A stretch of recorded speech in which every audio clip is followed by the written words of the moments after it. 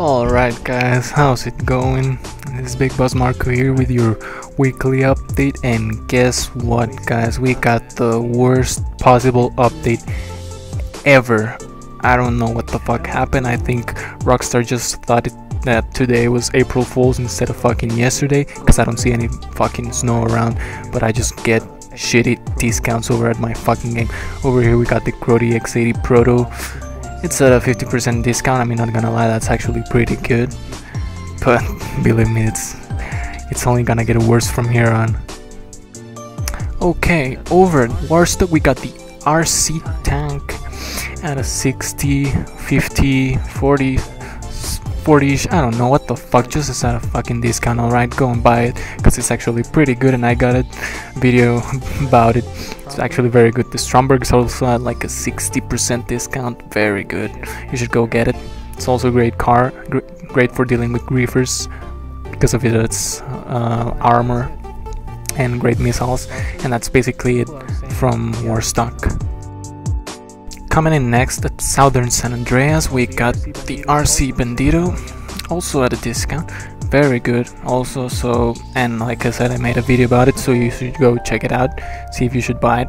Actually very good, and that's all there is to it from Southern San Andreas. So I looked everywhere and I cannot see any discounts from the foreclosures Maze Bank.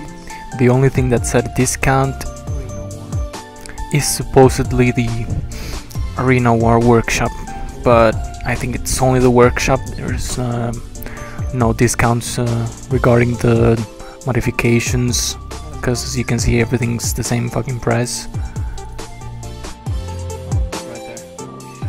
Finally guys, for the triple money on RP, we got Arena War. Hell yeah, what everybody's been asking for.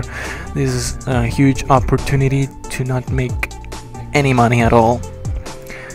I mean, for real, don't do this if you're trying to make money. It's pretty shitty, I'm guessing. I haven't done them personally, but I don't think they pay out well enough. So yeah, pretty much Rockstar is just telling us, hey, you wanna make money during quarantine? Oh no, you're gonna fucking play Arena War and you're gonna shut the fuck up. That's what they're saying. So yeah, like I told you guys, this update just keeps on getting better.